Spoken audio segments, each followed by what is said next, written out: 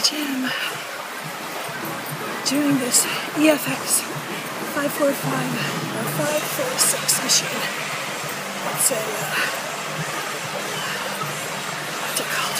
Cross ramp. So it's easy on the knees.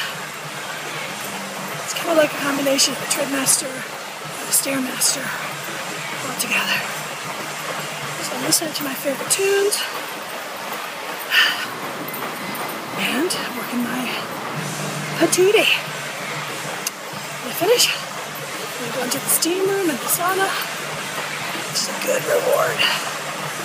So sisters, you may not be ready for the gym. It took me a couple months. Start doing stuff at home like I wrote about it in my blog post today. So, just start, girls. Start slow. Do what you can every day.